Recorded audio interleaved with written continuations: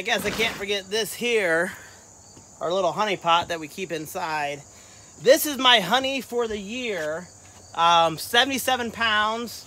I'm happy with that. This isn't exactly 77 pounds. There's a few pounds we've already given away to some family and friends. And I think we've gone through a pound, and I think there's another 2 pounds in our cupboard. And this is our little honey pot that we keep on our counter. So this is my 3rd year beekeeping. I had 6 or 7 hives this year. Not all of them was I able to harvest honey from. Really, this comes from 2 solid hives plus 1 hive that I split, and I got a few frames from that after I split. So I'm really excited about selling some of this, about giving some away to friends and family, and enjoying it for myself. I love beekeeping. I started a beekeeping club for high school students at the school I teach at. I've written a beekeeping logbook available on Amazon. And I've just had a great year. So I'm going to take you over to the bee yard, and we're going to go through some of the hives and just discuss the ups and downs I've had in 2020 with my beekeeping season, because I could get a fall harvest this year, but with everything going on, I don't know if I'm going to try to do that. So let's head over to the bee yard. It has been quite the bee year, 2020. I mean, it's been quite the 2020 year, huh? I hopefully already showed you my honey harvest. If I didn't, I'll be doing that in this video. Just to show you the honey that I harvested. Now, it's not just about the honey. There's a joy that I get from beekeeping. I've helped others this year. I started a beekeeping club last year with a friend of mine, actually a year and a half ago, almost 2 years ago. So what I love is that I have this logbook, the Ultimate Beekeeper's Logbook. This guy wrote it. Oh, it's me. When I first started beekeeping, I couldn't find a good logbook, and there's so much information to find on the internet. So I just learned it all on my own, and I wrote this book. It's mainly a logbook, but it's more than just an inspection book. You can keep track of your blooms in your area, your supplies, the people you sell honey to. There's a lot of stuff in here, and a lot of bee biology, because I have a background in biology. I have a master's in biology education. So I only started off, I had 2 hives last year. They overwintered, and only 1 made it. Right now we're looking at, if you count the nuke, 2, 4, 7 hives. So I started off with 1 hive, and now I'm working with 7 hives. So I'm going to go through each hive, talk about them. I'm going to tell you the struggles that each one had, and we may open up a few of them. We're probably going to treat for varroa mites. I use formic pads, strips that you can put in for 10 days and then another 10 days, or you can do 14 days, a double dose. Sometimes I just leave mine in for longer than that. I assume, hey, if there's even a little bit of dose left, then that's good for me. Because my first year I did lose my hives to varroa mites. So let's go ahead and check out our hives, and we'll talk about the struggles and the triumphs of each of my 7 hives. Again, this is what I love about record keeping, is I can go back to February and I can tell you exactly how my hives are doing. That's what I love about keeping records. And if I did something right, I have it in the books. If I did something wrong, I have it in the books. I know my bee yard is kind of weedy. I'm going to take care of that this winter, but it just got out of control. But that's for another video. So let's go ahead and talk about my hive that made it, that overwintered. So this hive right here, even though the tape's coming off, is hive B. Now what I do is I try to letter or number my hives so that I can keep track of them. When you have more than a hive or 2, that's really important, at least I think. So hive B was a hive that made it. It overwintered, and it was crazy. It had like 20 plus frames of bees. So what I did is I split that with hive A right here, which you can't see the A on it. Oh, there's hive A. So hive B and hive A I split. But hive B had the queen, hive A had to make their queen. But then X is for swarm. I'm pretty sure that that swarm came from hive B. So what happened as far as honey harvesting, I did harvest a few frames from hive B, maybe like 6 frames, which isn't much. Hive A went bonkers and I harvested 20 frames this year, so I'm pretty proud of hive A. Now, a friend of mine says you can either make bees or you can make honey, but you can't do both. So hive B was the mother of the splits. She had the queen. X was a swarm, and A was really my honey producer. So let's go ahead and look at those hives, and we may also look at this nuke. This nuke was actually a gift from a good friend of mine, from my bee mentor. I had a baby this year, and his gift for the baby, or for the family, was this nuke, which is pretty cool. That's a great gift. So let's open these, and we're gonna treat with formic and check them out.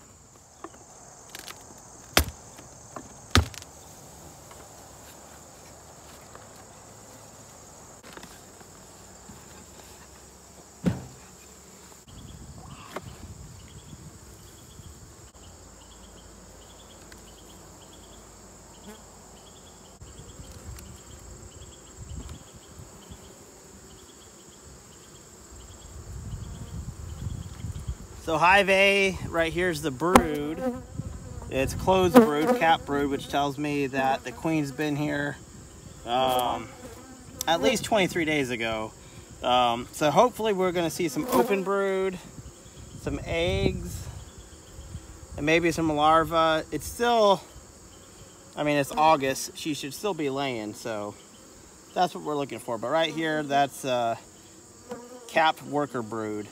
Drone brood looks to me like corn pops. That cereal, corn pops.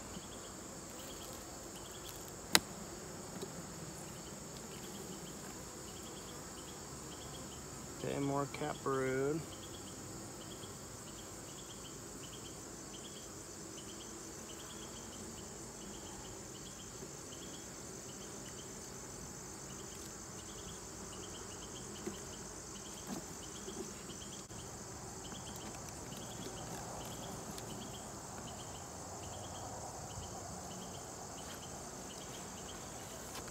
Okay, so right here is capped worker brood, some drone brood.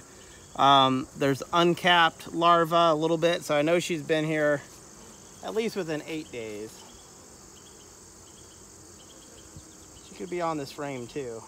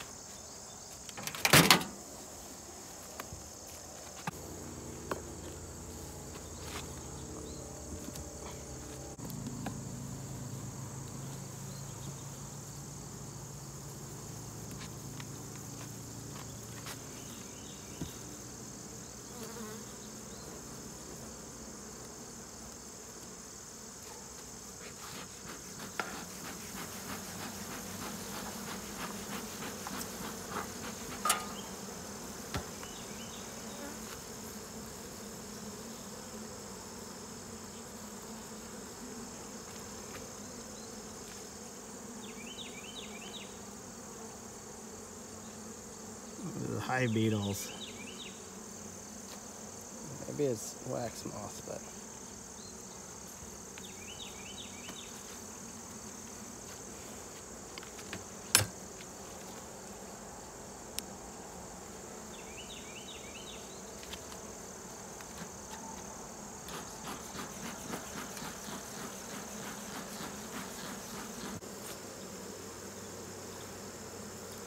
This is my swarm hive, which is swarmed in June. So not one of my biggest hives, but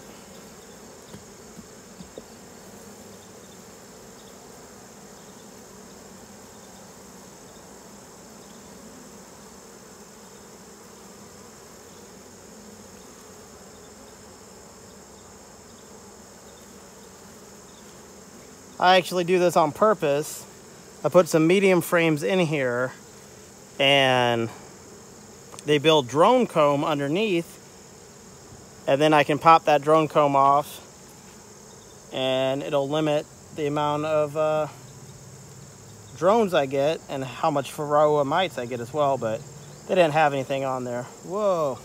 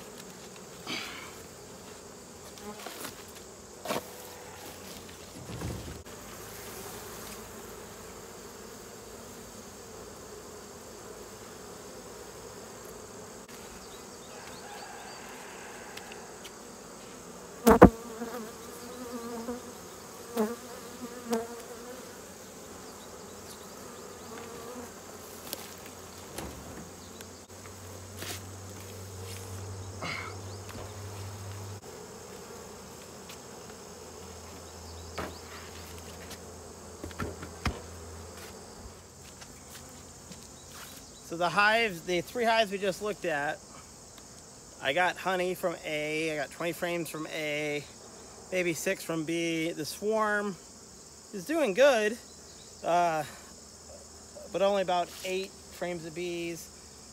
These hives here, C and E, on the left and right, were packages, and I started with 2 packages. This was my worst luck for packages.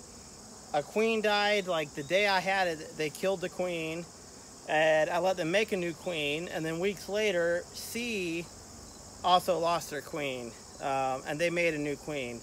The hive in the middle is my school hive. I teach high school, and I helped start a beekeeping club, but with COVID we had to bring the bees back to my place for the year, and I'm going to sell their honey, and that honey's going to go, or that honey money is going to go back to the bee club. But let's open up these hives.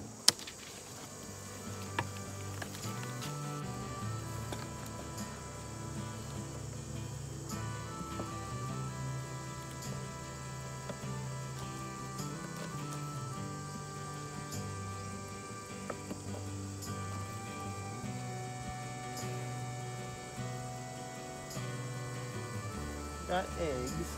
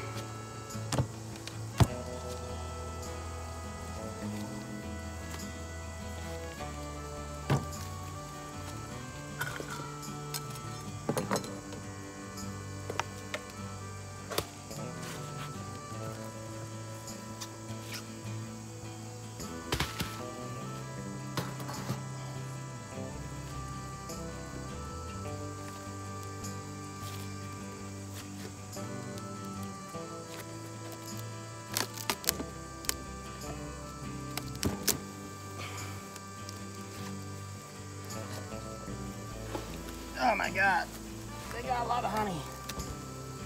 A great hive.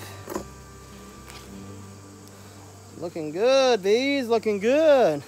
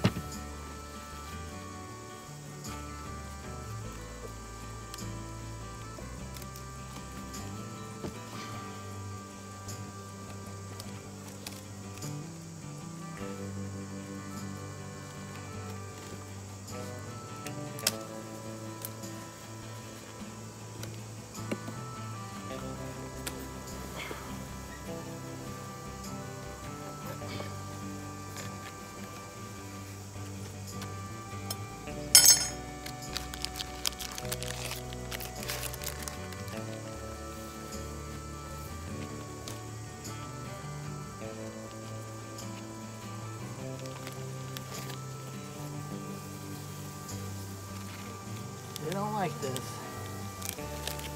but gotta do it to get them mites out. I haven't seen any mites really this year, but I just assume that they're here.